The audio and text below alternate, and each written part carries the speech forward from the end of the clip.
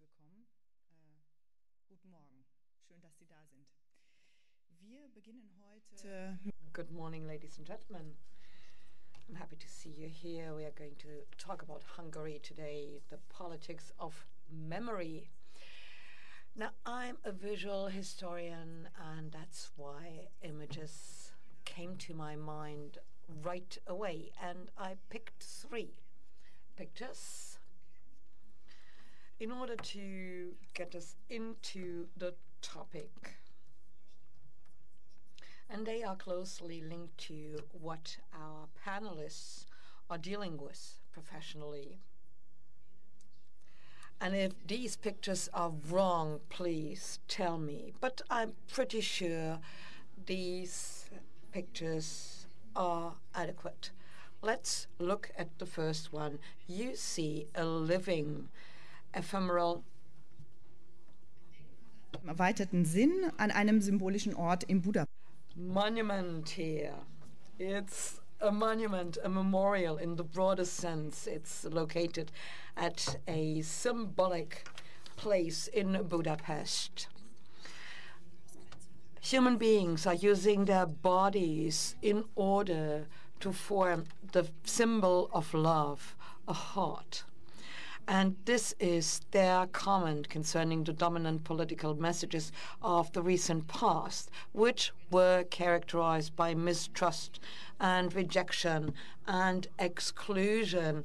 The parliament had adopted a law obliging NGOs to disclose foreign funding, allegedly foreign funding. And this was an attempt made to undermine their independence. This law, passed by the Hungarian parliament, was closely connected to the so-called Lex CEU, that's the law pertaining to the independent university in Hungary, i.e., a contested review and revision of the university law, according to which the CEU could no longer work in Hungary. The university had been funded by George Soros, who was the founder of the university and who had also sponsored numerous NGOs with his open society foundations. He is the enemy number 1 of the Hungarian government.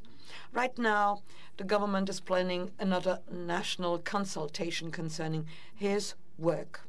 Andrea Peto is teaching at the CEU. She's a professor for gender studies, and thus, as you can see, we are focusing on the broader context of the questions we are pondering today, i.e., academic freedom, the civil society, and liberal values. Professor Peto studied history and sociology in Budapest, and she has undertaken numerous studies for the Eötvös University and the Hungarian Academy of Sciences. She has been interested in gender studies for a long time. She also focused on Julia Radzic, who fought for the right memory of her husband, who had been executed after an alleged trial. The challenges of the cultural and communication memory is a topic Peto has also pondered in the context of the European history, the Holocaust, or the Trianon Peace Treaty. Since the 1990s, she's been a professor at the CEU. She's also teaching at the Budapest Eötvös University and the University of Miskolc.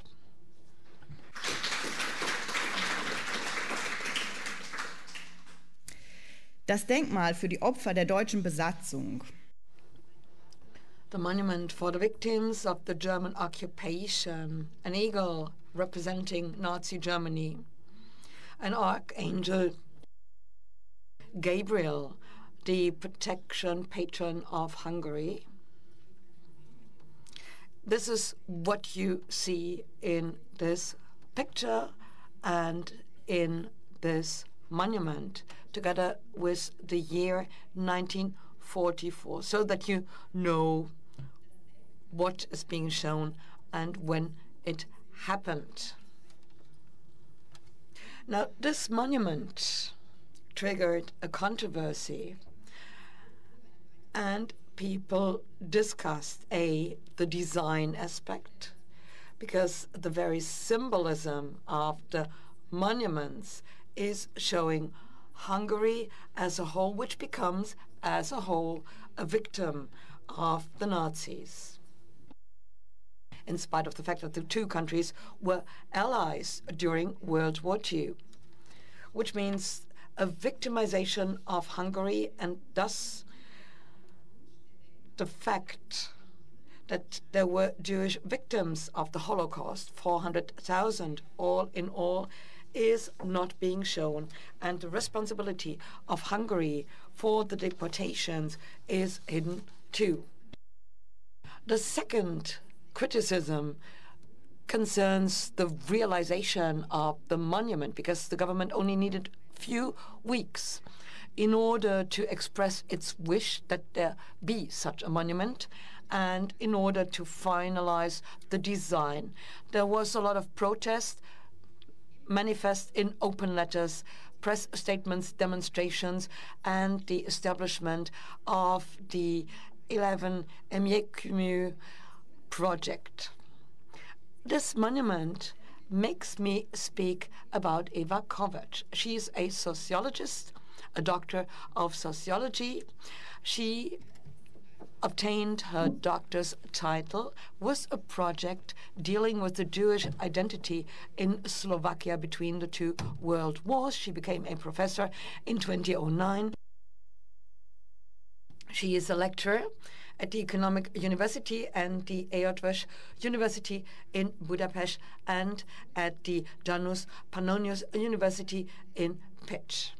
She has dealt with the fight for the memory, or the combat for the memory, for many years. This is also one of the titles of her text dealing with the core themes of the politics of memory. She has focused on relevant events in Hungary during the 20th century. She's also written a number of essays about the ambivalences of the Holocaust Memorial Year 2014, and he has asked what are the challenges for the Holocaust Memorial in Hungary and for memorizing and remembering the Holocaust in the country.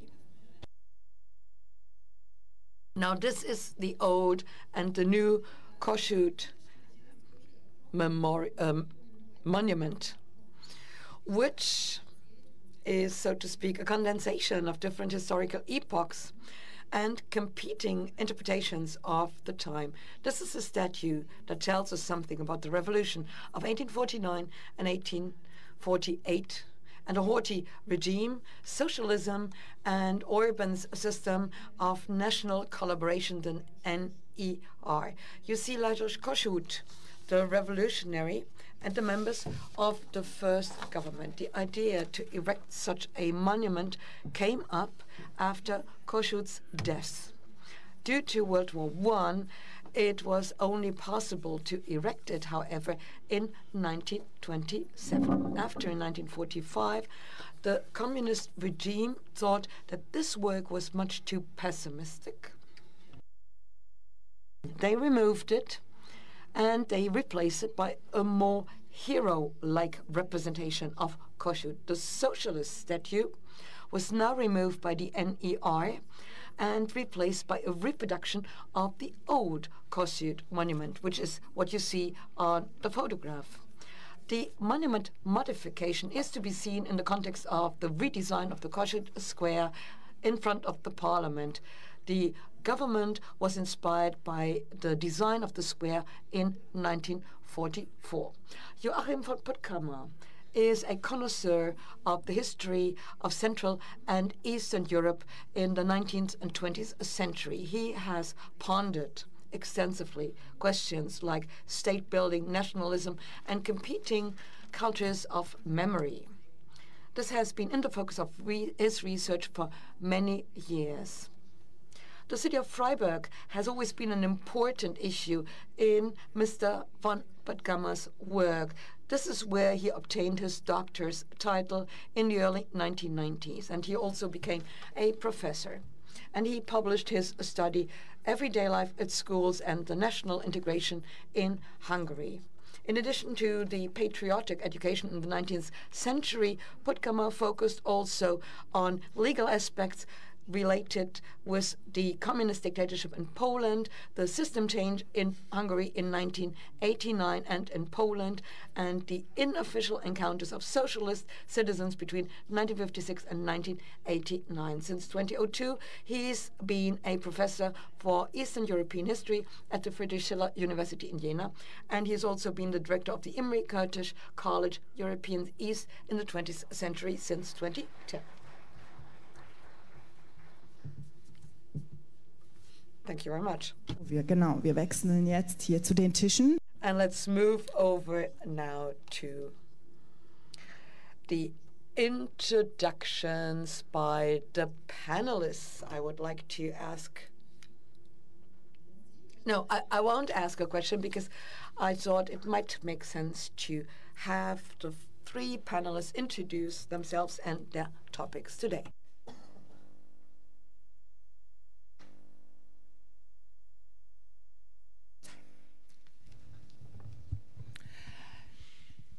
Thank you very much for the invitation. Those who don't understand what I'm saying, please pick up your headphones.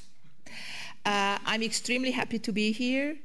And when we met yesterday with Joachim, we were wondering how long we have known each other.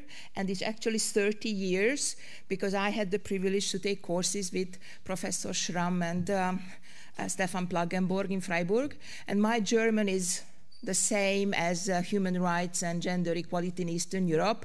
You believe that it is actually, increasing, but it's decreasing.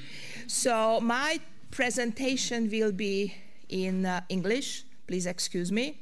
I'm sorry for this. And just a tiny footnote that actually I'm a professor. So and actually, this is how to say. I've got two professorships, one in Hungarian. So the president of Hungary actually, shook my hand and gave this title, and also the Central European University. So, and this is actually important because there are very few female professors, and also I have the title of the Doctor of Academy of Sciences, which 7% of the Hungarian Academy of Sciences are women. So just let me stress that this is an achievement, and I find this important always to stress, especially because I see so many young women in the audience in this unholy hour. Thank you very much again for coming. So let me start by thanking for your support for CEU. It's not over. Actually, we are at the same position where we were before. So if you have got any particular questions, I would be happy to respond. I particularly found important the support what CEU received from the Hungarian colleagues, because that's not so easy and it's full of risks. But at the moment, we are hoping that this agreement will be signed and CEU will stay in Hungary. What I would like to talk about in the remaining 7 minutes is actually about the popularization of history and the populist threat to history. Yesterday we had in this roundtable discussion some talks about, this unholy history and the fake history coming up. So this popularization of memory, which is all over in Europe is basically one of the main challenges for historians as a profession, and also for political activists and political activity. And I would like to start from this, the preamble of the European Constitution, which is saying, believing that Europe reunited after bitter experiences intends to continue along the path of civilization. And I would like to stress this term, bitter experience, which is used in the European Constitution as a euphemism for genocide, Holocaust, forced settlement, and the dark legacy of Europe. And I'm actually arguing that this dark legacy is coming back. And the relevance of my presentation are basically 3 points. I was instructed to make a very simple PowerPoint because some of you you speak English as shaky as my German. So first is that there is a major challenge of the post-1945 anti-fascist global consensus, and you can bring in lots of examples, starting from the new Holocaust Museum in Canada, where they accidentally omitted Jews as victims of the Holocaust, till this monument which was mentioned in the introduction. The emergence of fake history, that there is a new institutional structure being built out in Eastern Europe, producing a different type of history. And the third one, which is, of course, closest to my heart, is this anti-gender mobilization, which is using gender as a mobilizational category, which, according to my definition, is a hegemonic fight for control via redefinition of human rights and neoliberal representative democracy. So it's a hegemonic fight. So that's why in the yesterday in the evening session they were talking about backlash. I don't think it's a backlash. My argument is that it's a new form of governance, and which will redefine human rights and neoliberal representative democracy, creating new cleavages, cutting through political parties, and using language of hate. So in my profession, we are basically labeled as gender mafia, gender fascist, gender ideology, who are representing the culture of death. And my argument is that basically this is the part of the same global hegemonic fight, where memory politics is also important. And this is my main argument for the talk, that successful memory politics, and we have seen several examples yesterday and we will see today, will transform the collective memory, and the illiberal ideology, the illiberal state, can eliminate the earlier influence of liberalism and establish its own hegemonic neoliberalism. So basically my argument is that there is no backlash, but there is a hegemonic fight which might actually, create a new hegemonic neoliberal memory system, which is based on exclusion and using the language of hate and emotions like exclusion and hate. And in order to substantiate this argument, I'm actually using for a theoretical concept of revisionism and an example of Museum of Trianon to explain this particular argument and claim what I'm actually bringing in. For historical revisionism, revisionism has got this very bad connotation. You have got this red flag immediately going up when you are talking about revisionism. But I find this typology of Tucker extremely useful, understanding revisionism, and he's speaking about 3 types of revisionisms. The significance-driven, when there is a change in what historians find significant, evidence-driven, like, for example, they discovered that the Viking warrior actually is a woman and not a man, so that's a pretty good evidence to reconceptualize about the Viking society. Or value-driven, when historical events and processes are re-evaluated due to a new system of values becoming hegemonic. And if you look at these 3 types of revisionisms, you immediately think that the new humanism, including my profession, gender studies, women's studies, is actually a revisionist study, right? A revisionist discipline. So it will be extremely difficult to draw the line, right? That this is good revisionism and that is bad revisionism. And I would like to bring in the example of the Museum of Trianon in Várpalota, which you see in these pictures is a pretty big palace by the Zichy family. This is an expert audience, but I suppose some of you don't know what Trianon is. This is the peace treaty after the First World War, when Hungary lost 2/3 of its territory. And this is a chart from the museum webpage. And there are some pictures from the Museum of Trianon, which already indicates that the museology is rather from the 1970s or 80s, but still it's always full. I'm one of those who very often visiting this museum. And you see this kind of representation which is really going back to the 1970s and the visuality. And it's a big enterprise. You can also order online all these gadgets. And this kind of museum is, you know, it's full of visitors, unlike some of the museums we would like to see as nice and visitable museums. And I would like to share with you some stories about the chronology of the museum, which is, it was the conservative government in 2002 supported the foundation of the Trianon Museum, and it donated this castle. What you have seen here is for 1 forint. And between 2002 and 2010, when there was allegedly a leftist liberal government, this complex was actually built out based on the idea of revising the history and creating an alternative canonized story.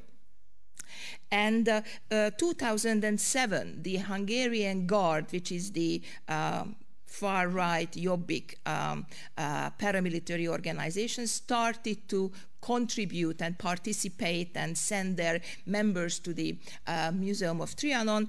And of course, from this point onwards, you see a kind of political participation, and the politics actually entered into the field. And of course, you have got lots of arguments why you should not pay attention to the Museum of Trianon. And I listed some arguments, but I already run out of time, so I'm happy to talk about this later.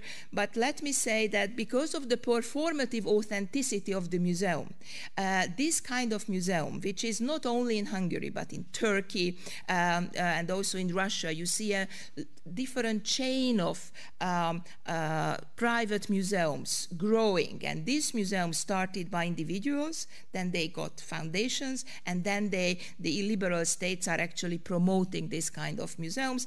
And now these museums are becoming an important part of creating a revised story and a revisionist presentation of the history. And of course, you can say that, you know, this is professionally bad. It is bad. It is very political, and it's not an objective story. Yes, it is not an objective story. It is basically a definitional. It's full of hate and exclusion. Yes, it is full of hate and exclusion. It's very emotional.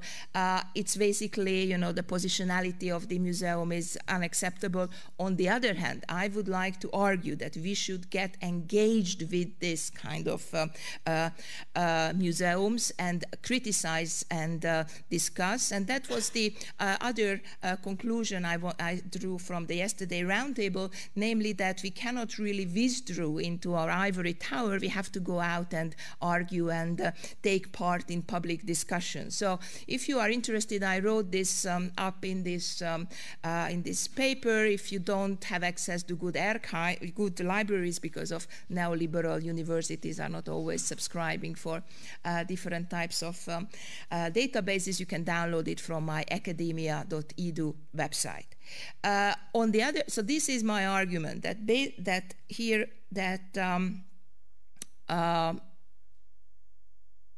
this successful memory politics is based on the revisionist structure of history, and this is this popularization of history. We cannot really say that these people who are visiting en masse this museum, they are deplorables, right? We cannot use this term because this is, and they have got false consciousness.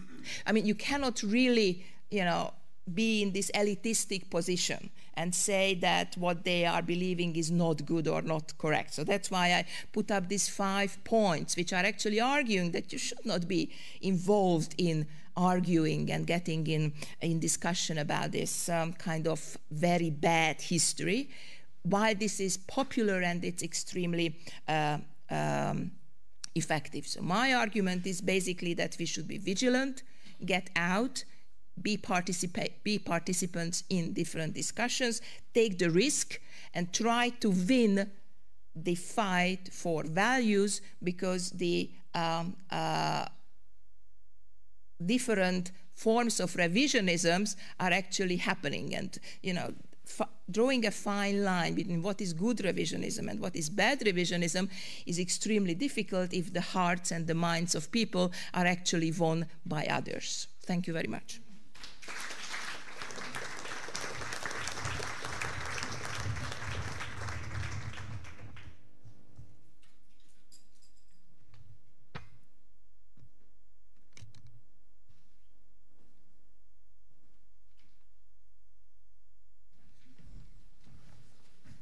So, vielen Dank für die. Thank you very much for the wonderful introduction, and of course I like the picture and I do agree to your choice. I'm very happy to be one of the panelists, and I am looking forward to our deliberations concerning the politics of memory in Hungary. I will speak German. We are dealing with a phenomenon we have been dealing with for a long time already, and we call it the politics of memory, and actually it's characterized by the fact that there is not much new under the sun. I would like to show you pictures in order to give you examples, and I will also offer some questions we can ponder together.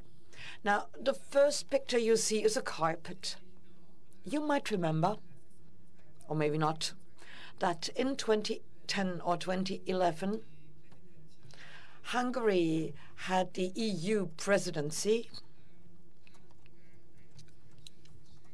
and the country offered a 202 square meter big carpet for the lobby of the European Parliament. Now, this carpet was shown at the Parliament premises, and it represents the most important icons of the Hungarian history. In the center of the carpet, you see a map.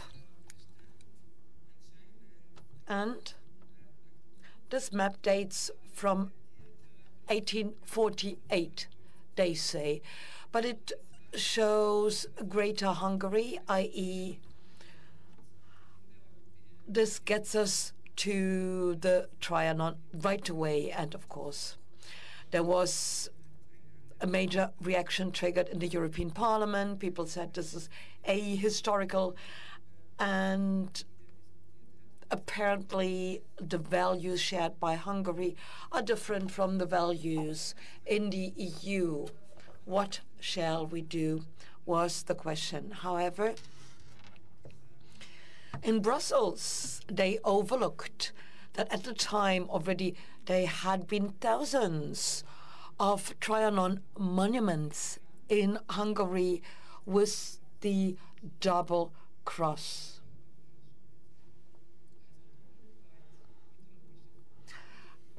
The double cross, the mythological bird Tyrol, and the Greater Hungary map.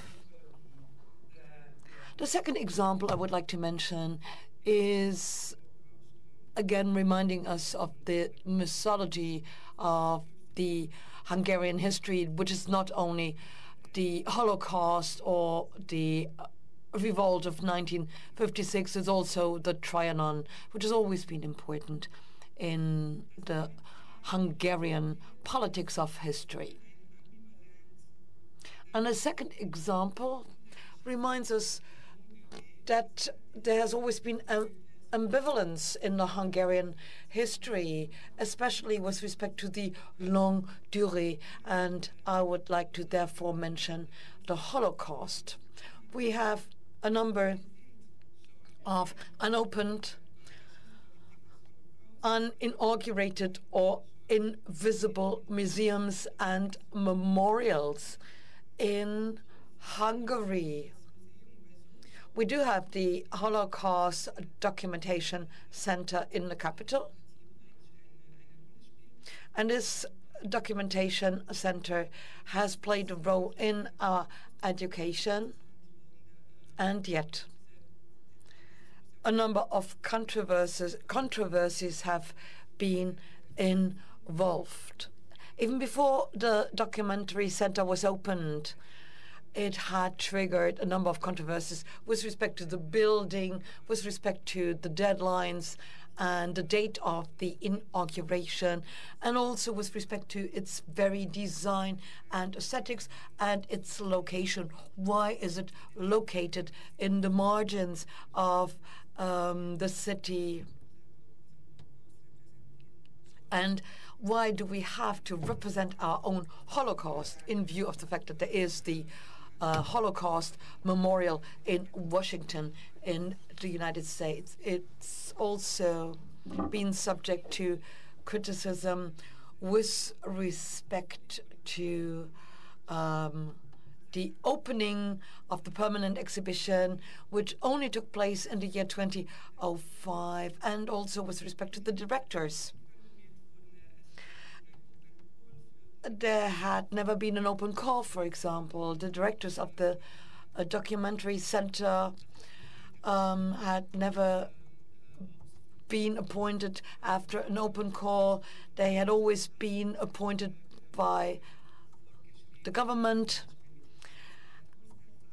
And different from Horst Eszteros, for example, school classes have never been obliged to visit the documentary center. When teachers go to Budapest with their students, with their pupils, they get government sponsoring for visits to other museums, but they don't get sponsored visits to the Holocaust Museum. A few years later, another museum was built, the so-called House of Destiny.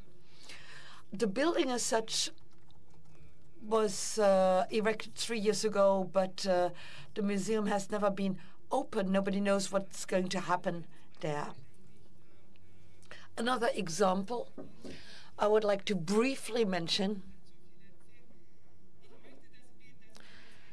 is involving the aspect of self-victimization. As you can see on the picture, there is, so to speak, the narrative in stone erected by the government, which is an initiative of the Living Monument Initiative. It has been mentioned before. It's a living memorial, so people go there and leave items on the spot in order to remember the Hungarian history, but the aspect of victimization is very powerful here, and victimization has always been an important aspect in the Hungarian politics of memory. Now, the last example I would like to mention is, of course, concerning the revolution of 1956. In summary, we could go and say this is history rewritten or retouched. We also saw examples from Poland yesterday. This is, for example, for us, the icon of the Eszter a narrative which starts at an early stage, and there is also a website, a right-wing extremist website, which has been online for many years for the Pester Radze, which has underlined the fact that this is not about the great martyrs only, it's also about the ordinary men who were involved in the revolution. Now, the problem is these are armed young people.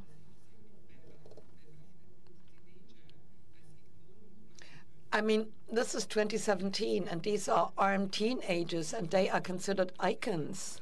That's the problem, I'd say. And as we heard yesterday, this is about fighting for the hegemony. And it's dangerous, I think.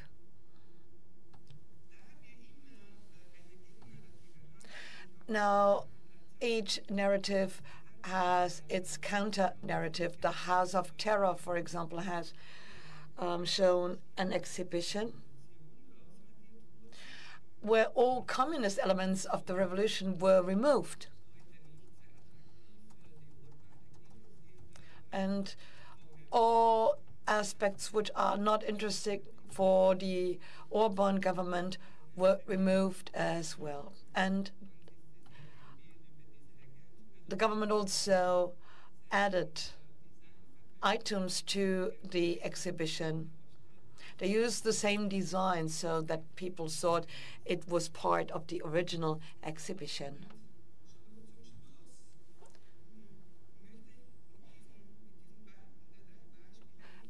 These three examples were meant to underline once again that the icons on the particular approach with respect to the politics of memory are not new.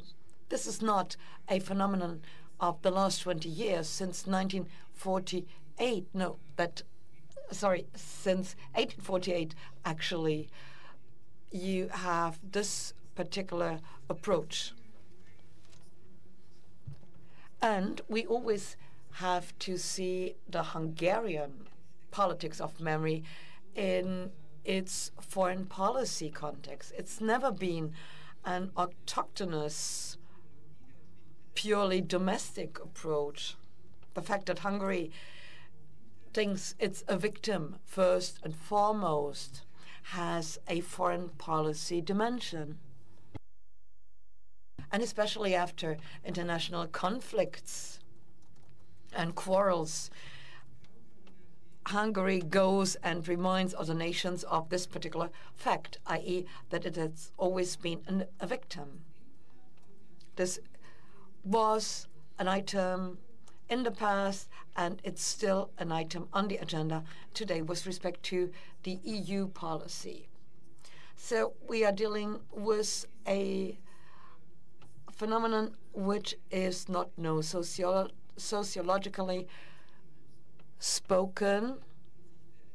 It means that we have to see the elite approach with respect to historiography, and we need to understand why the elites we see today use this particular politics of history. In spite of progressive societal developments in the past. Today, we don't see any progress anymore. Today, we are seeing insecurity and regression. Now, my question is also to you. Why do we have the positive impact of politics of memory, i.e. the democratizing aspect, and why do we have the slowdown by politics of memory in other epochs? Thank you.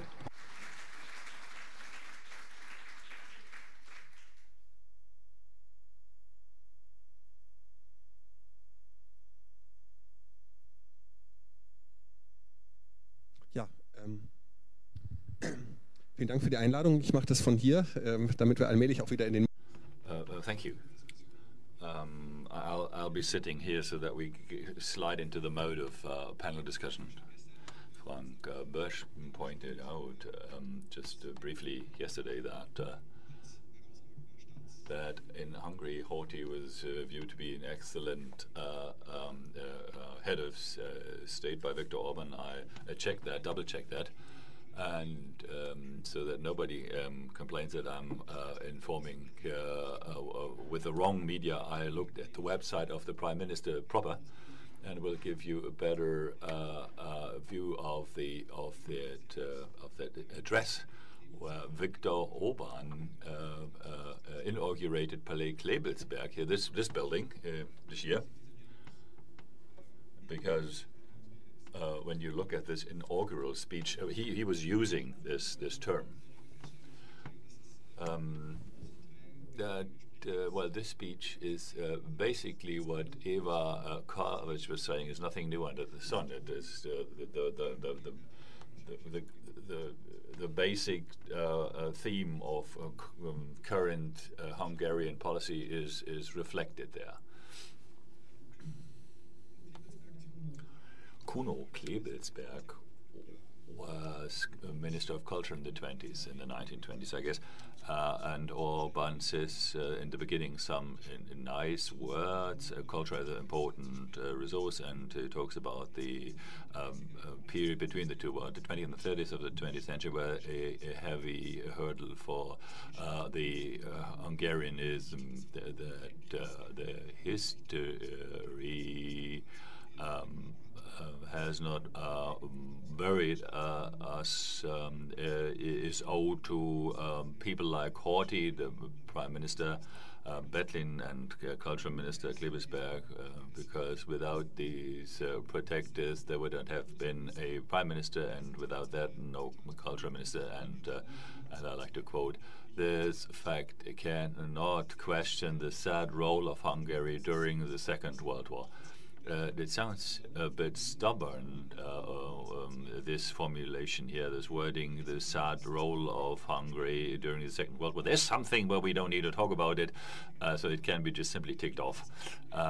And it is a clear move towards getting to successfully praise Horthy, but because could have also talked about the cultural policies of the 1920s and 1930s without needing to honor Horthy as an exemplary statesman. And also there is no mention of the White Terror vis-a-vis the Red Terror, and no mention of the Holocaust in that first passage already. It is clear that history is viewed to be a test vis-a-vis these challenges, and the heaviest test was somehow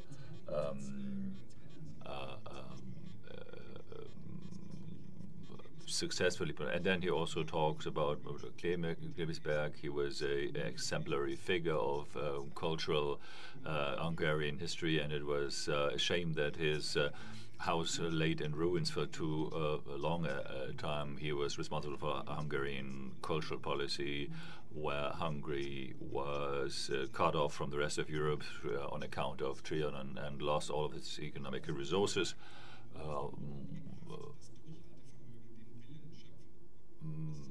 Where to get the power, where to get the will from. So this is this discourse of endurance here, and Klebesberg's answer was, to quote, on viable nations, catastrophes work like when you prune a tree. You cut it back and then it comes back even more forcefully and powerfully. And such a cultural policy also needs to be done today. It has to be future-oriented and remembering tradition. Now you can talk about Klebesberg a lot. Orban praised many things of it. It is a continuation of the Habsburg monarchy cultural policy, which sets accents in vocational training and also grammar schools. So more natural sciences, more vocational training, also strengthening lycees, i.e. grammar schools for women. What is not talked about is the numerus clausus, binding access to universities to a certain share of the population, and explicitly gears towards a maximum of 6% of Jewish students can get access to Hungarian schools. But you can say that Klebesberg, it wasn't his fault, because this law was passed before he took office. But at least until 1928, he continued this policy and actively defended this policy until it was retreated in 1928. Now, of course, you cannot expect a Klebesberg seminar, but this ductus, this organic renewal of the strong, sound roots of the nation on the basis of work. Work is central to Orban's speech, and he praised in the cultural policy of the 20s the physical education. The ideal was a productive man, for who working was active patriotism. And it would be most helpful if the gentleman had submitted us this speech, and then we could have quoted more properly. None. Now, and also is an attack towards European roots. Europe has to be exchanged, and Europe has to understand the more it withdraws from its background, the more Europe accepts that the roots are cut, the less there's an opportunity to get back to the genuine Christian thought. Horthy is no longer mentioned. Bethlen showed that after the shock of Trianon, a new country could be established. Strong nationality is, identity is the objective of natural policy, and that's what we have to do as well here. Our cultural policy has to bring to the fore affluent and educated people, and that also has to pay off. It has to be profitable, so to speak. That is what annoys me most, or what surprised me most, that a national identity has to be something that is worthwhile and praised off, so to speak. What is even more scandalous than the praise of Horthy is the parallel between the early 20s and the present, as though the accession of Hungary to the EU and the current situation of the EU was something that in some way has to do with the time after the Second World War and could be compared with it. And where this threat comes from, this elementary threat comes from the inside and the outside, is very explicit in Orban's speech. Is not explicit in his speech, and maybe, and is for the audience maybe clear, very clear.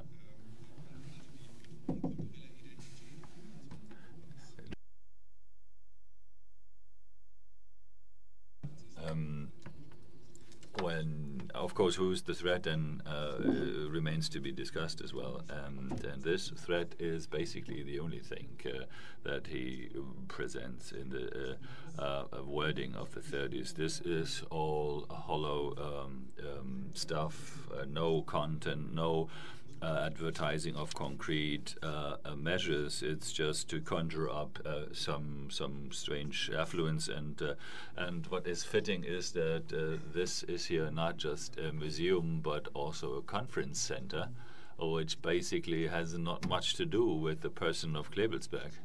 And we have just seen the House of the Destinies, which is empty for 3 years. Apart from the signal that it was built, you don't know how to fill it with content. So much on the speech of Viktor Orban. If I have another 2 minutes, I would like to briefly refer to yesterday's discussion in Poland.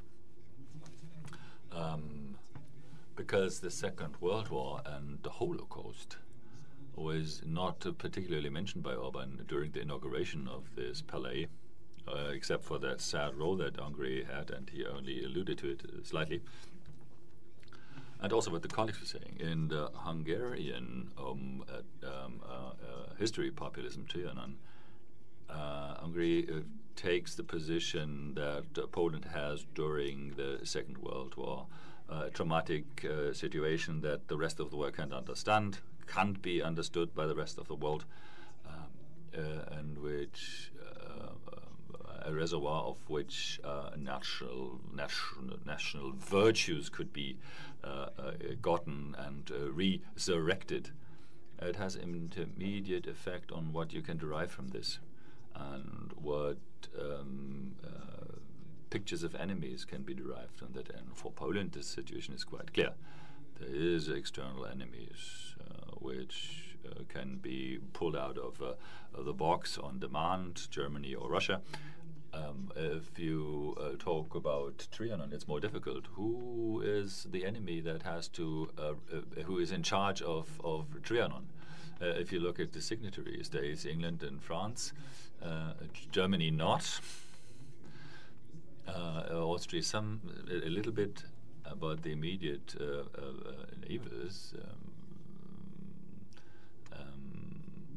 with who you are allies now in the NATO and the EU. So it is some diffused West here that is conjured up. It's the internal enemy, that's the Räterepublik that is referred to here, and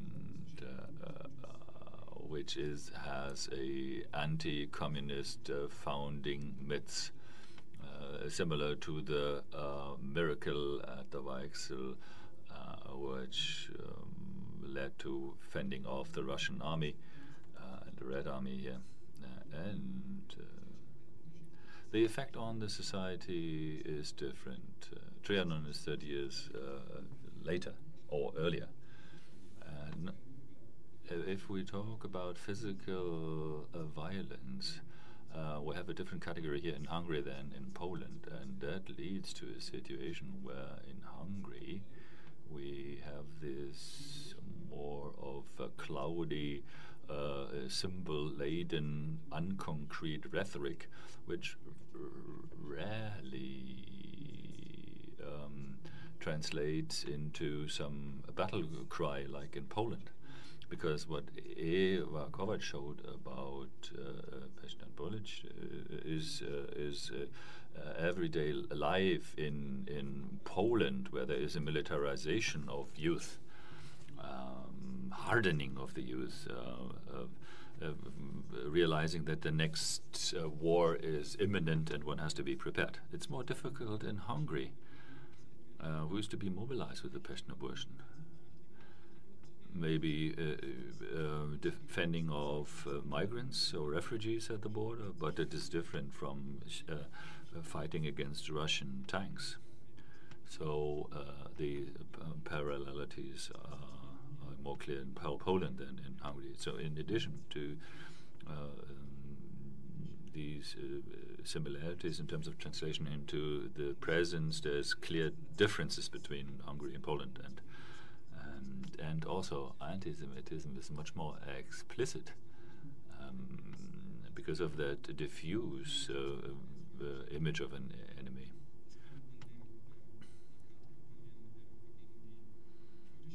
You can see that in these poster campaigns against Soros here, this Jewish conspiracy, world conspiracy. Yeah. So, where should these differences come from? Where the one or the other side does not declare itself to be more or less lovable, say. Thank you. Wir haben jetzt viel gehört. Wir haben was über Fake History gehört, über Hegemonic Fight, was uns Andrea Peto vorgestellt hat. Es ging um. Now, these have been very interesting introductions, and Dr. Peto reminded us of the parallels in the rhetorics of the governments. I've brought you a quote by Viktor Orban and concerning the memory of the year 1956, his expectations, he said, were that the memory is trendy and sexy. I mean, is that the current politics of memory? Thank you very much for the question. I'm very happy to see that we have got very different position here in the panel, because my argument is that we have a fundamentally new situation. Éva is arguing that business as usual. And, Joachim is presenting a speech by Viktor Orban. I think 25 people read that, including yourself. So in a sense, it was really worth coming to Berlin to get to know this speech, and also to see that there are very different interpretations to the very similar phenomenon. And I think the bottom line here is that there is a major shift in rhetoric. And I would like to refer back to one of the posters Éva was projecting about 56, and there was this huge billboard on the street. I don't know if you remember that slide. And that's a fake picture. It's a fake picture because the person who is allegedly on the picture is not on the picture, right? So this is basically a manipulated fake picture. And you might ask the question that why did they do this? Right? So what on earth? So they are not stupid. Everybody knows that, this is a fake picture. It's fake not only because they photoshopped the original picture, but it's also fake because the identification of the person who is there is, of course, fake. And I would like you to argue that this is fundamentally a new political situation, and they are basically using the politics of memory and this kind of arguments in order to create a new hegemonic memory culture. And let me defend my position, and then I will pass the mic to you, that why this is fundamentally new. Because from, I would say, 2003 or 4, not only the infrastructure of history has changed, but also the content of history teaching, and also the spaces where history is being performed. So the curriculum, the textbooks, the state television and the different media broadcasters are all supporting this kind of revisionist history. There is new historical research institute, even like the Veritas, which means truth. Like in Poland is also another institute and another in preparation. So there is this new network of research institute, new journals, popular journals, academic journals, which are actually creating a totally different infrastructure. On the other hand, you see emptiness and sleepwalking. And I'm very happy that Éva was showing this picture of the Living Memorial. We are talking about 57 people.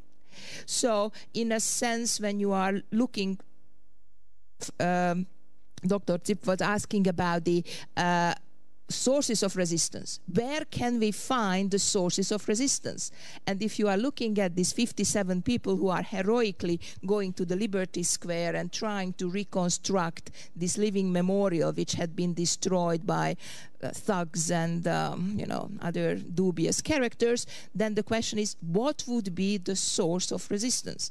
And there are no NGOs. There is the securitization narrative. So I would like to bring in a concept which might help us to understand this particular phenomenon when there are 57 people who are doing the living memorial. And that is the concept of the polypore state. Before you start Googling, polypore is this mushroom which lives on the trunk of the tree. And this state, this illiberal state, is acting like this polypore in a sense that using the resources, ideas which are coming from the trunk of the tree, it doesn't have ideas of its own, but it appropriates, instrumentalizes those ideas and concepts which are coming from the trunk of the tree. And it actually operates with three different concepts. One is that it actually mirrors, creates an alternative NGO sphere. Gongos, right? These government-sponsored NGOs. So if you see millions are actually demonstrating on the streets when Viktor Orban is giving the sign that, this civil society needs to protect the government from Brussels, all these organizations are actually mobilizing and then they are on the street.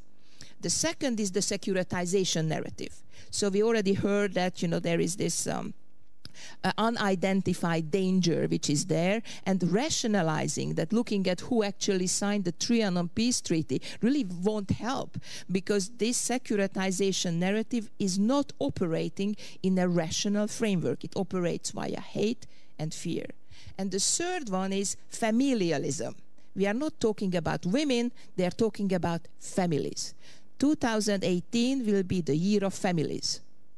So, and also if you look at the Kleebelsberg cult, this is basically supported by the Kleebelsberg family, the daughter of Kleebelsberg, who is extremely powerful, non-visible from outside, but because of this familialism, she has got excellent ties to create this conference center, which is a very vivid place for concerts and cultural events. So basically my argument is about infrastructure and about this polypore structure, and that basically has got a very negative and extremely pessimistic reading. Because no matter that the polypore illiberal state uses the resources from this tree, the stronger the tree, the polypore is the stronger, right? And therefore, I just would like to invite us to think a little bit more creatively, moving beyond this Orban bashing, and I'm very happy that Orban is really, such important figure here, but thinking about the structures and really the different discourses which can be a source of resistance. Thank you.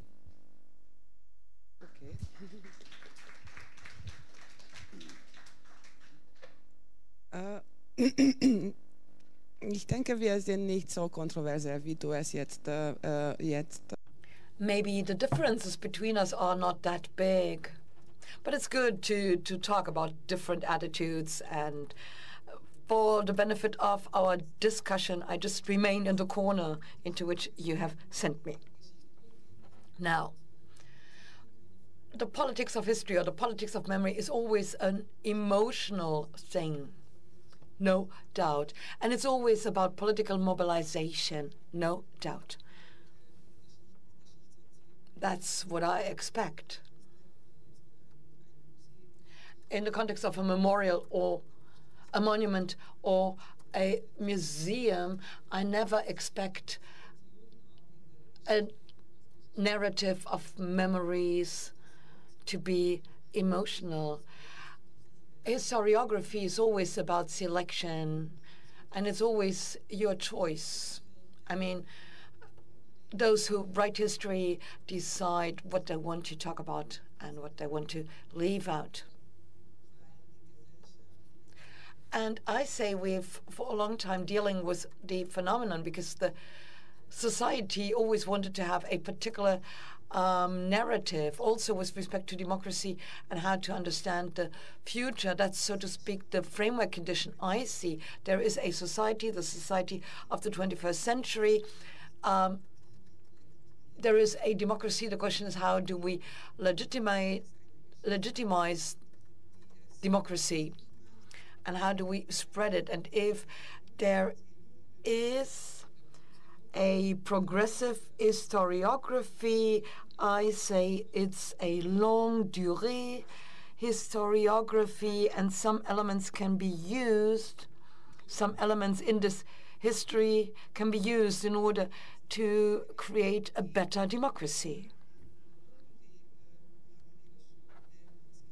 And that's why I'm saying we've been dealing with the phenomenon for a long time.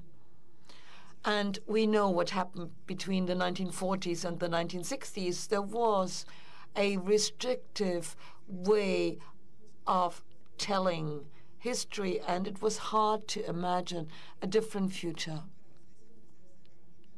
And there was also a lot of ambivalence. And if you remember the 1950s in Europe and in the United States, where the Holocaust was considered the progressive narrative of a democratic society. The way you told the Holocaust had an impact on the appearance of your democracy, which appeared to be more sensitive and broader. In other words, there is a certain dynamic in the longue durée, and historiography is sometimes more progressive, sometimes less progressive, and the politics of memory is also sometimes more progressive and less progressive.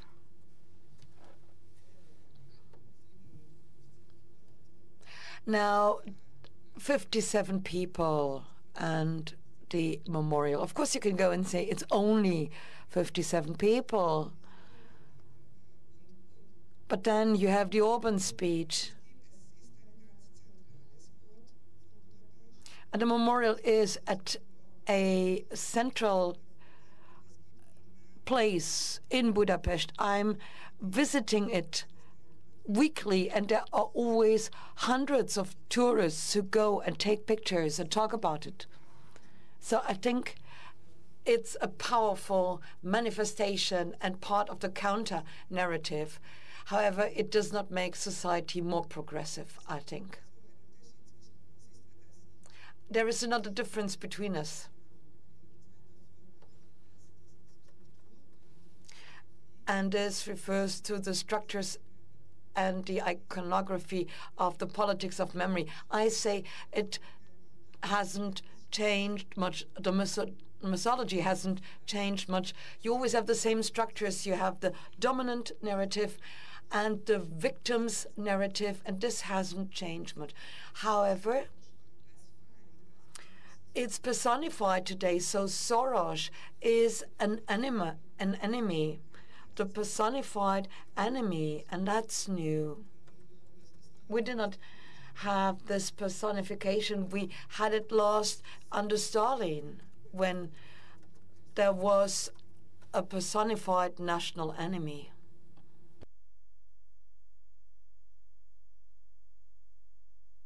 So, the long line, or is it new?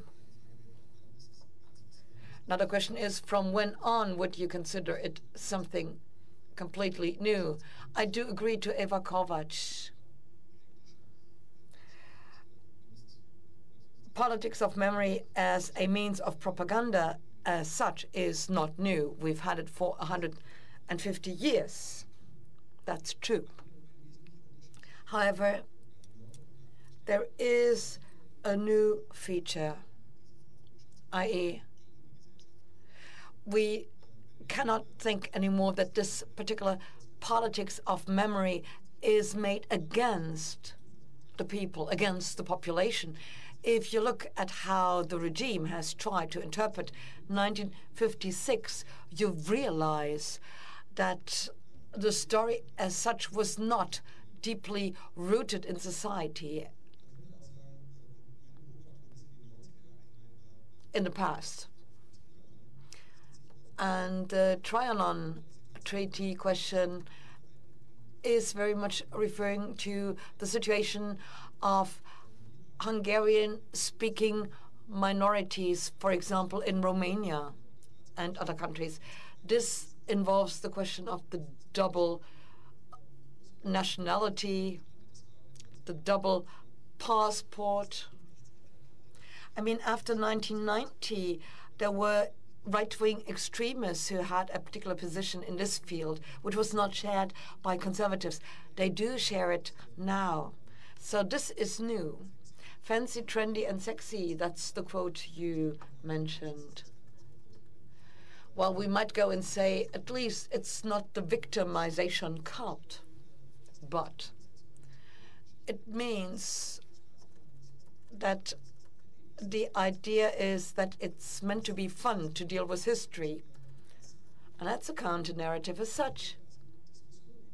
But it's very different from a serious, controversial discussion as the one we want to have here. So I do see a shift here in the very idea about how societies should work. Things are changing, not only in Hungary, I say. Kurze Frage und ich bitte kurze Antworten. Ms. Kovács, you said that history policy and history culture can be used for democratization processes, for pushing them, for driving them. Who would be responsible for that? Who could do that? Who could drive change? It is there's an enormous division here in the Weimar Raum. I really feel that you are on the one side or you are on the other side. Can there be consensus? I mean, it's the same issues like 20, 30, 40 years ago, but the narrative is different. There is that vision. Could there be consensus? Who could help establishing consensus? Could it be the pros like us? Could it be the citizens, every one of us? Or could it be the schools? Could it be the new generation? Maybe it's a generational issue.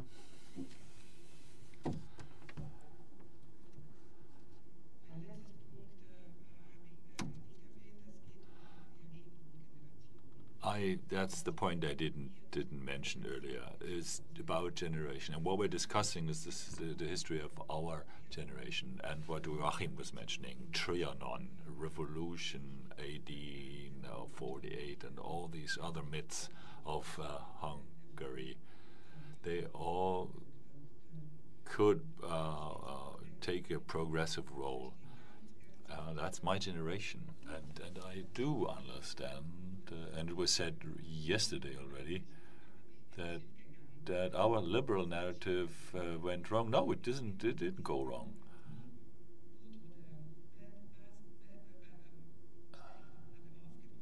But we helped build that democracy for good or for bad. It is not as nice as we dreamed it would turn out. But what has happened over the last 25 years is some kind of transition. This fight for a better democracy. Our generation could do what it could do, and the new generations have a different expectation to get an even better democracy. But I would like to underline, we come from communism, we come from the Kada regime, and these myths have helped us establishing a regime change. And if a myths and if some history policy can achieve that, then one has to say that it was progressive, that it was successful. Yeah, brief answers, and then I would like to open the floor. Give a positive example. I mean, there is so much negativity and criticism. So what can we do? So what kind of possibilities are there? And I just would like to bring in some examples which actually seem to be working, and they are done by different generation, not us who are worn out and we have to go immediately to the retirement home. For example, memory walks. There are young scholars and also myself as an elderly person. I'm also doing memory walks, for example, feminist history of Budapest or the post-45 transitional justice spaces. And these are actually lucrative. This is a lucrative business, so people are actually paying 10 euros to participate in these tours. And then I have got like 20, 30 people, and we are, talking about what happened and where are the topography of memory and also the omissions and the spaces. This is one good example. The other one, which I'm actually slightly cautiously mentioning, is financed by the Ebert Foundation in Central Europe, a discussion forum about gender equality, and the way how we are trying to create a new language, which is not overburdened, because if you are mentioning work-life balance, gender mainstreaming, leaky pipeline, everybody falls asleep immediately. So we are trying to bring in new concepts and new ideas to discuss, for example, love, consumption, masculinities, care. So those concepts which do not come with a heavy luggage. So if you start talking about Trianon, you look at the person, you know what kind of arguments will be coming up. So it's a little bit boring. So in a sense, that's why it's really important to come up with a new language, new spaces, to somehow extend the discussion from the usual suspects, because you look at your colleague and you know what the person will be saying, and this is really, really not inspiring. But opening up to a popularizing way of history, listening to the others and trying to understand what kind of arguments and experiences are there. And both examples I was giving to you actually work, and in a sense this is really encouraging. Dem kann ich mich in wenigen Worten. I can only subscribe to that. There is a risk, me included, that you fall into a routine. We injure up the liberal foundations of the foundations of liberal democracy and are not capable of further developing this. And attractive development would need to go in the direction like Andrea was mentioning, that you rethink new media role.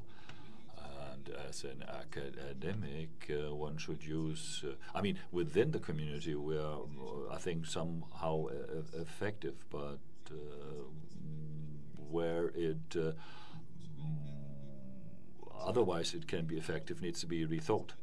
And people like we sitting here, so-called experts that know it all, and make, however, this know-how available. And the idea is also that experts should be more moderators than teachers, and we should tackle this and embrace that without. But this intent to be fancy, trendy, and sexy is basically difficult. For one, because I don't believe it'll work, and it would also be against professional convictions. Thanks for this concluding thoughts. And now I would like to open up the floor. Is there microphones? Please use microphones. Otherwise we can't translate this.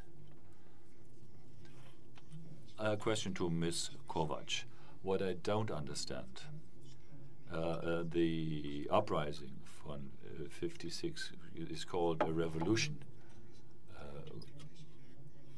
All trades could be mentioned through which the term revolution is defined. But look at the American, the Russian, the French Revolution.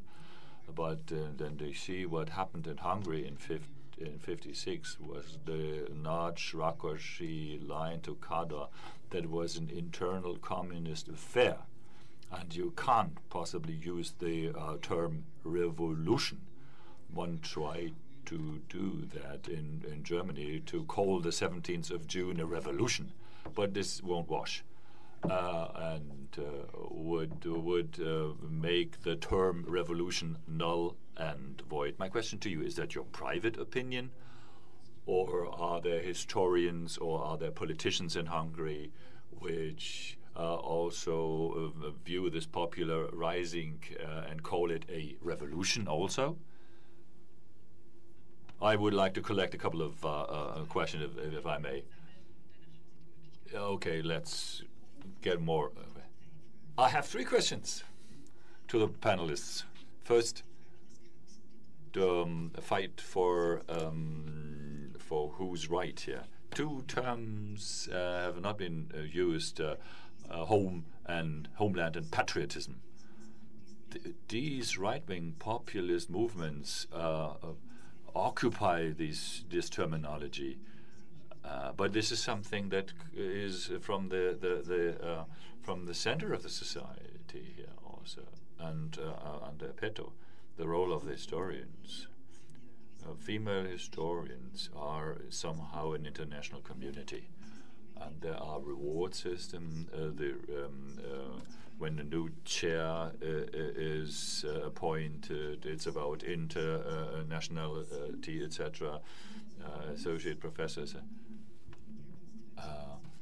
Have these rules of the community been null and void? I cannot imagine that with the positions that you have presented there, you can be successful internationally, at least in other parts of the world. And thirdly, is there a new difference between post-communist and Western democratic states? I think there are some arguments, some motives which there is a difference.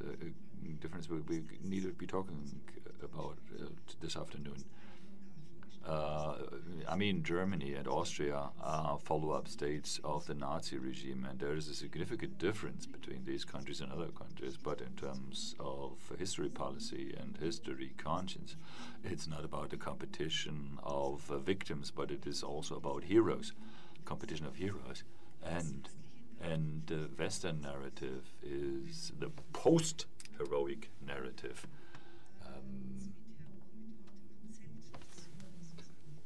We can no longer befriend ourselves with that concept of a hero, and what I view to be an interesting development. Nur gewissermaßen die Praxis dieser we see that practice of this history policy, but also a theoretic dealing with that Western model, meaning criticism of that shame culture. I only know that from the Polish debate so far. And linking to that,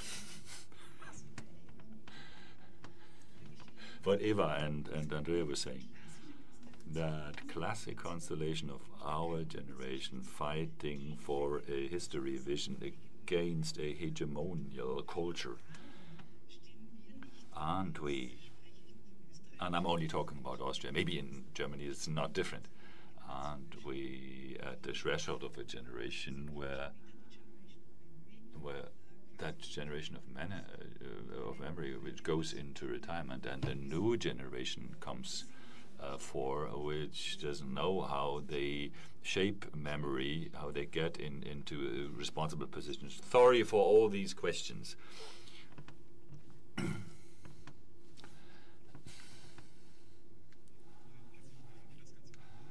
Thanks to the panelists. One question on the point whether the panel agrees too much among themselves. Shouldn't we have invited Eva Maria Schmitz?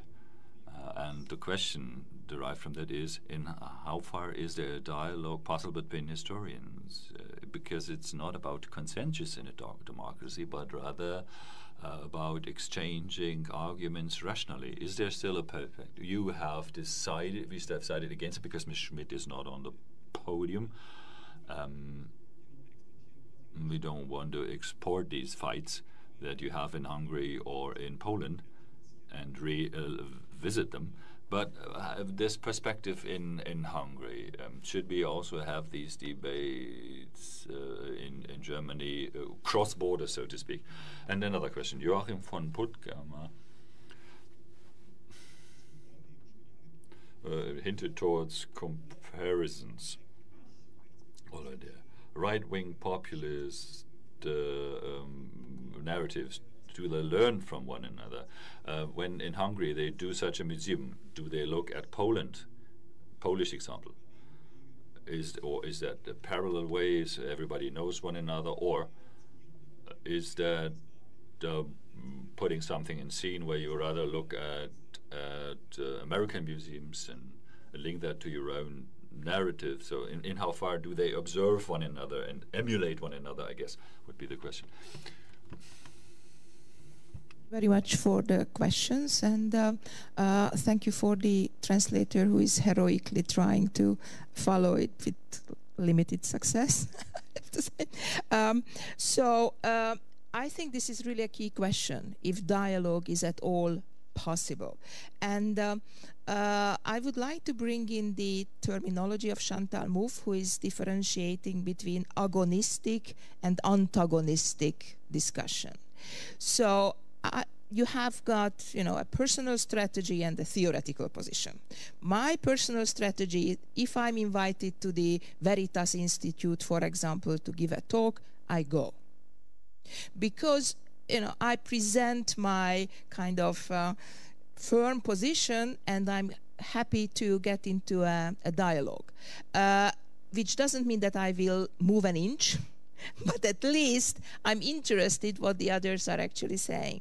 So this kind of differentiation between agonistic and antagonistic fight is actually very useful because you don't really need to kill your enemy, right?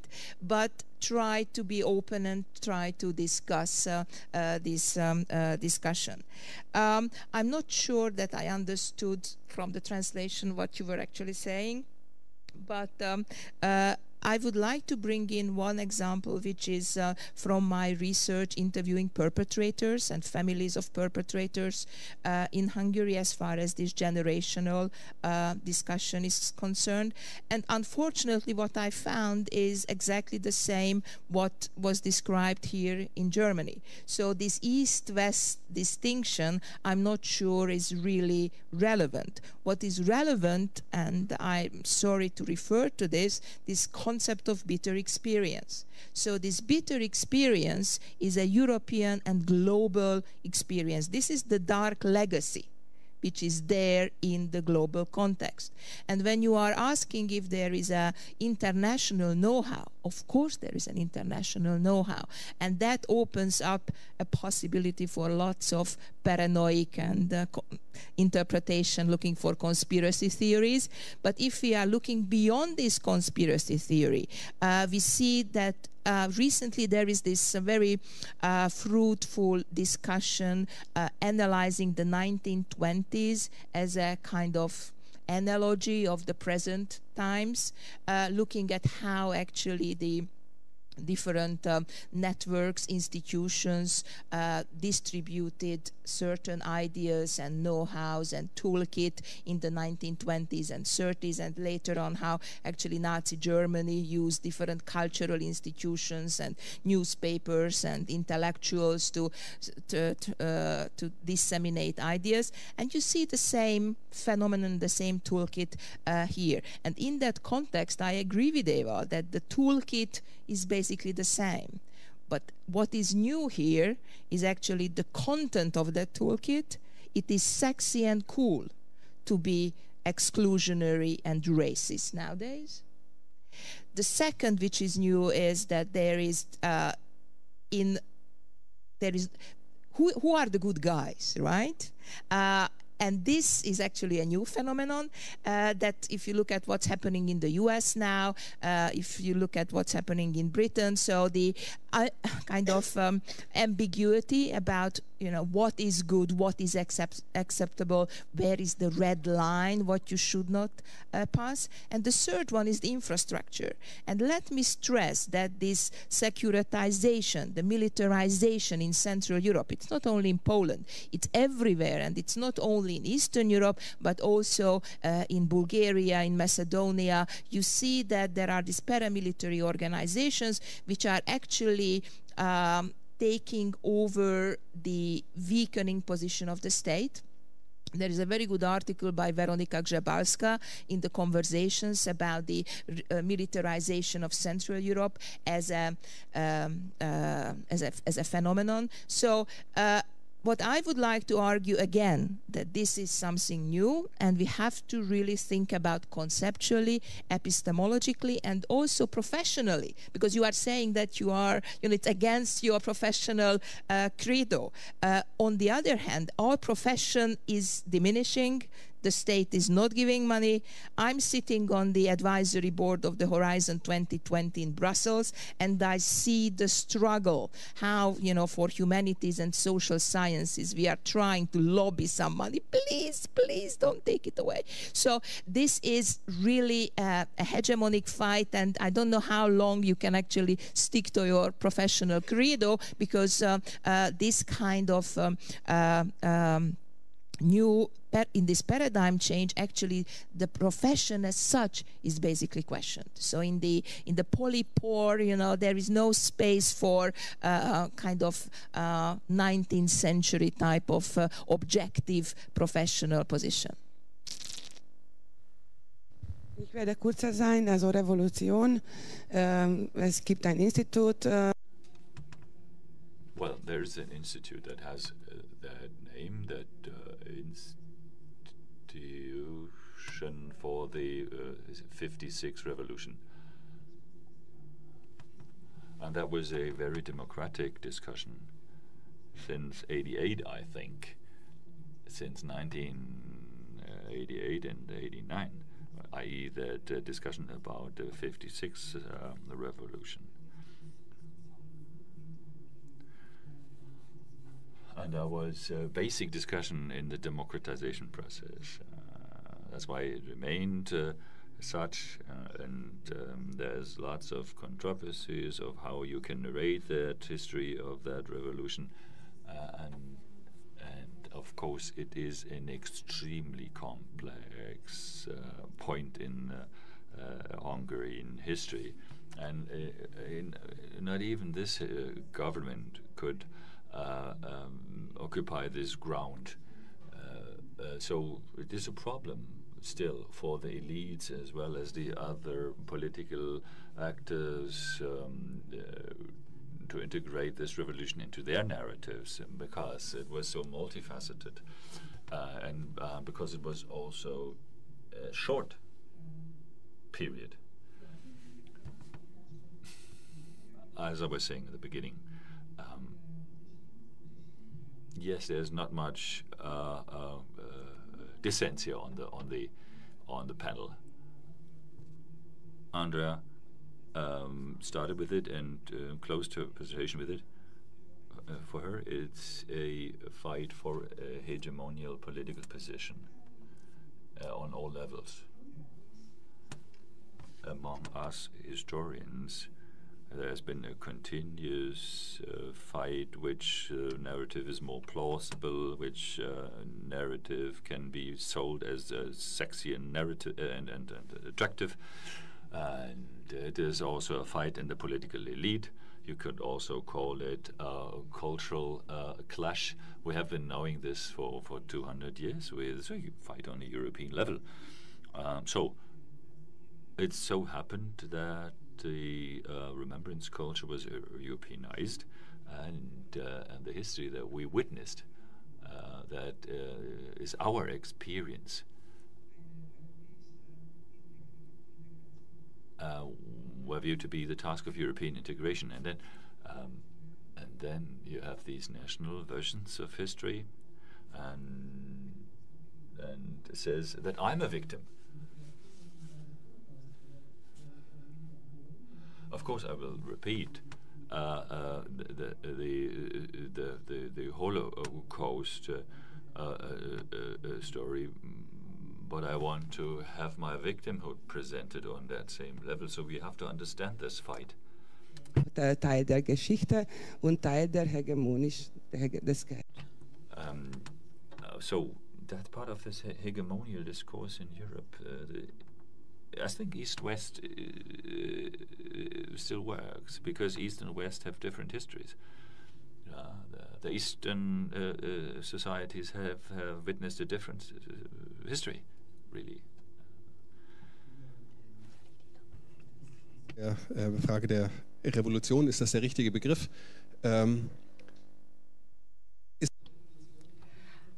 The question whether it's a revolution or not, I mean, is a revolution not a revolution if it's stopped right from the beginning? In 1956 in Hungary, it was rather clear that there was a certain crisis management which triggered a certain appeasement, and Khrushchev was right in what he saw. So there was a revolutionary component, no doubt. And yet, Eva is also right. It's part of the political debate. And the question is it a liberation struggle, or is it a revolution, or is it the revolt of a people, Volksaufstand, for example? And is it rather progressive in a social context, in a societal context, or in a national context? I mean, that's a question which is important in the Hungarian context, because that question was asked also with respect to 1948-49. The nationalistic attitude as a radicalization of the progressive mood is certainly also what we need to see in this context.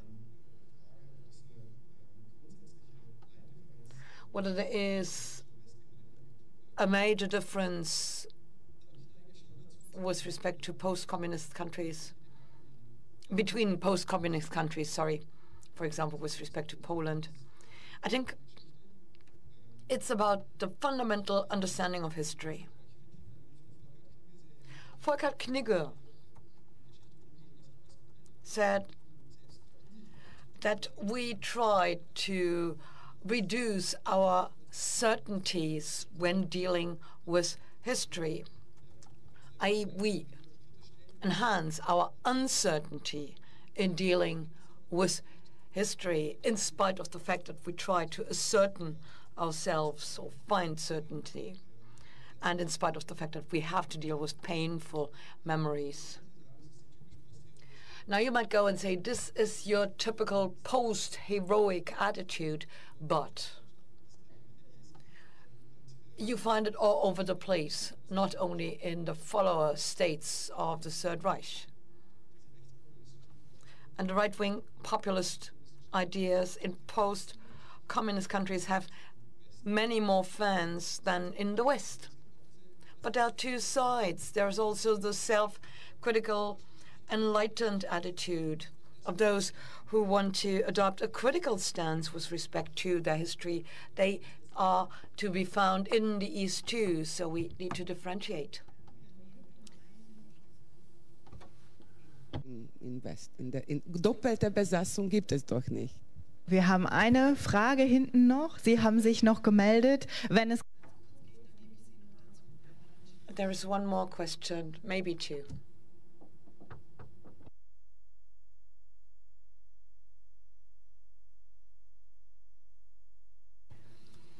I have an emotional question. Hause ist, mit dieser Spaltung der Gesellschaft, haben die Ungarn nicht das Problem? Well,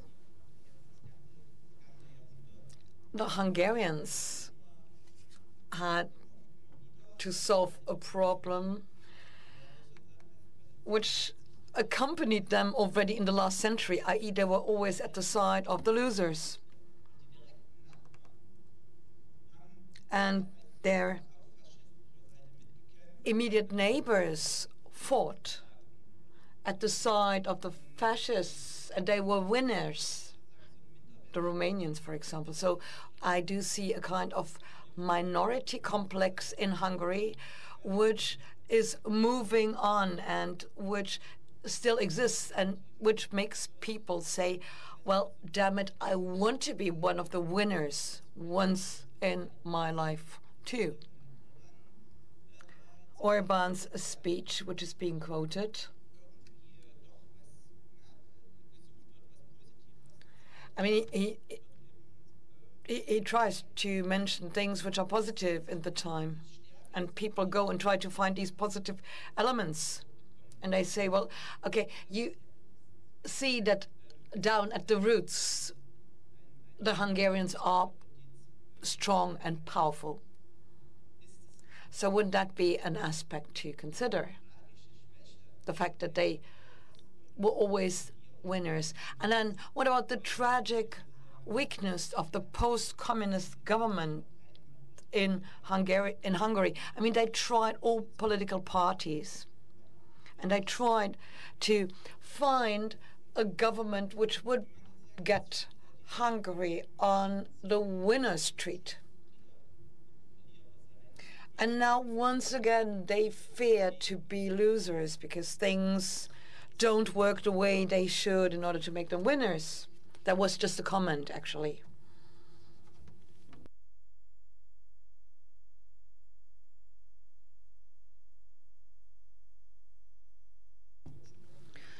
Markus Merkel, I wasn't here at the beginning, so if I ask something you have talked about, you just skipped my question. But I wanted to ask something concerning the graves of the soldiers of World War II. I used to be the president of the German Association for the Care of War Graves.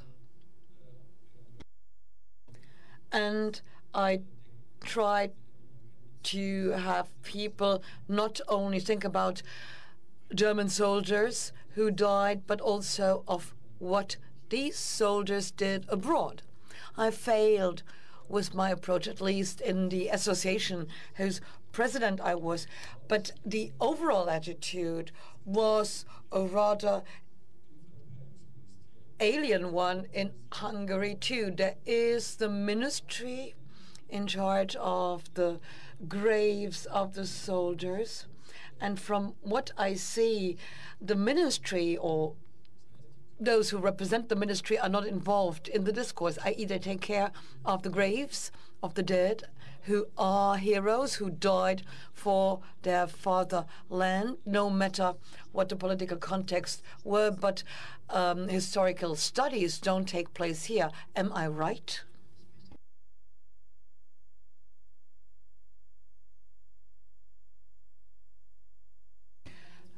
Now, when I say at home, I mean my country. I don't mean my apartment, my house, of course.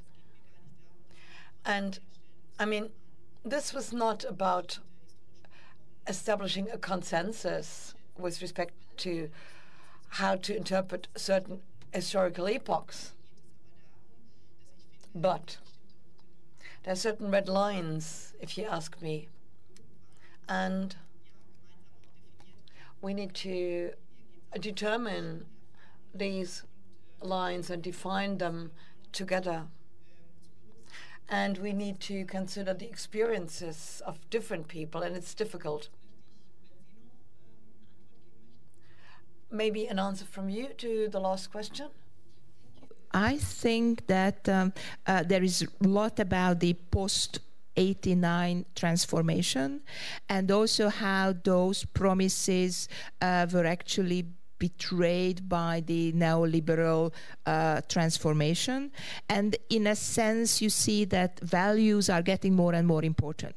So your question actually points towards the direction that what are those consensual values which should be driving the society.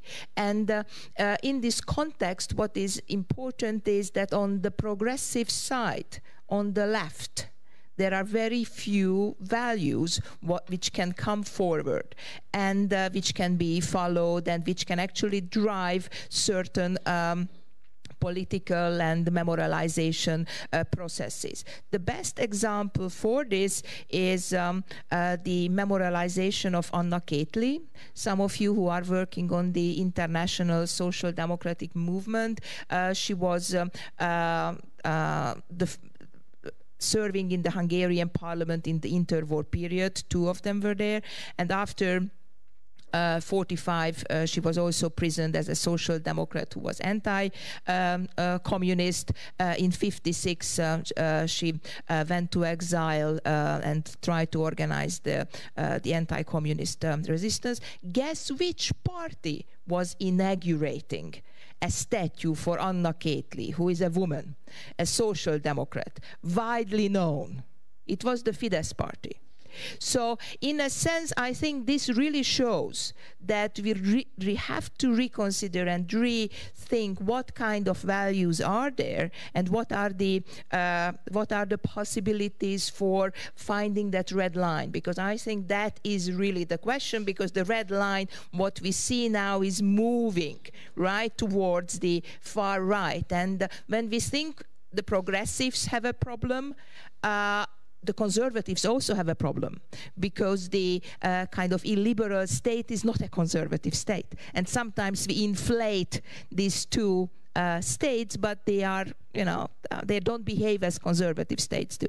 And as far as the German soldiers are concerned, all over in Eastern Europe, the memory of the German soldiers is really one of the hot topics of memory politics. And interestingly enough, in the Hungarian context, in my research, which is the sexual violence during wartime, what I find is that there is this interesting comparison happening, that how the German soldiers were not raping in Hungary, while the Red Army was raping in Hungary, and how actually this debate, which is a very widely used debate, is actually contributing to the anti-Russian sentiments, and also as such, and also creating again the Hungarian victimhood.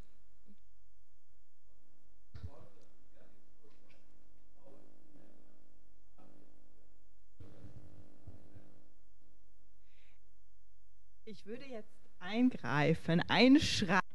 I need to intervene. Mr. Meckel, why don't you get an answer together with the coffee? Because there's going to be a coffee break now. And thank you for being patient, and thank you for having gotten up early in order to join us here.